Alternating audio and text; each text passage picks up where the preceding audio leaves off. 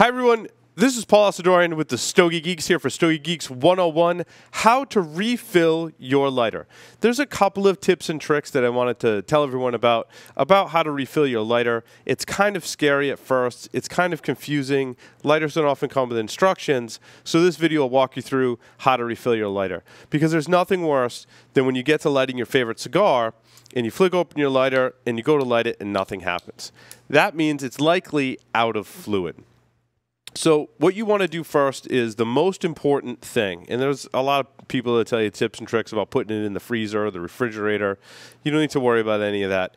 You want to bleed the air out of it. It's inevitable that air is going to get inside the lighter. I don't know how, I'm not a scientist, but I do know that when you bleed the air, you need some kind of tool. This little tool is kind of like a metal flame-shaped thing. I don't even remember where I got it. You can use a lot of different things. This tends to be one of my favorite tools to use to bleed the air out of the lighter. So you need some kind of tool. A draw poker will work, a very small screwdriver. Also the cigar scissors also have a little tool on there to bleed the air as well. So once you have one of those little tools in hand, you take it on the inside, the bottom of the lighter, usually inside where the flame adjustment is, there's a little valve. And what you want to do is get the tool, stick it on in there, and you can hear, let me see if I can get it close to the mic, you can hear the air coming out. Now notice I'm holding the lighter, I'll hold it down here for this camera, holding the lighter so that the valve is facing up. Okay, it's facing up at me. What I want to do when I bleed the lighter is turn it the other way, and let gravity do its job. And let's see if this is going to work and not make a fool out of me. See, you can hear there's more air. So I want to make sure I get all of the air out of that lighter, okay, till it's empty. I'm holding it upright. Gravity's working with me to get all of the air out of that lighter. Then I want to take some fluid.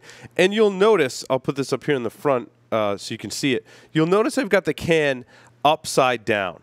Okay, so that when I take the cap off, where I'm going to fill it from is here. Because what you don't want to do, if the can's the other way, this way, you've got all the air in the top.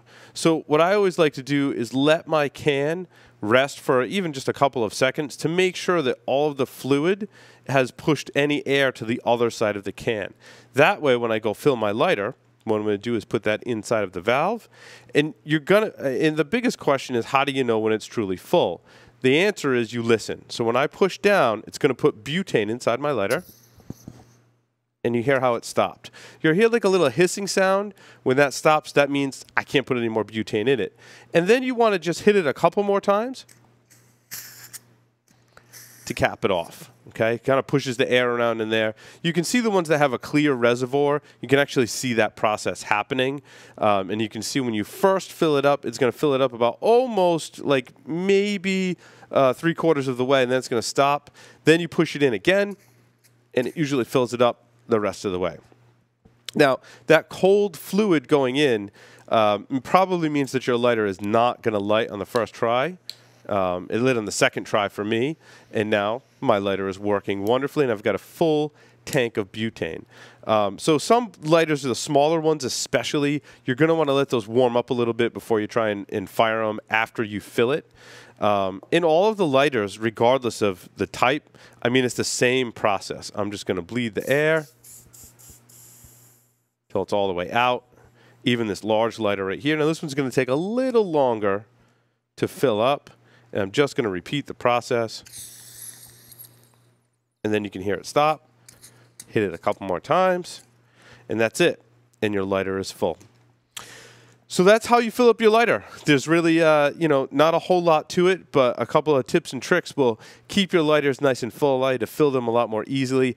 Also, your fluid will last a lot longer if there's no air inside of the chamber. You have that problem where maybe you've tried to fill it in the past, and you're like, well, I only lit 1 or 2 cigars.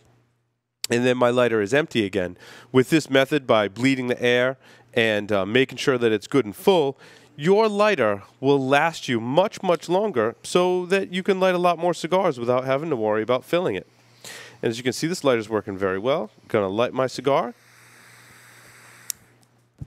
And that's that. Thanks, everyone, for watching Stogie Geeks 101. We'll see you on the next episode.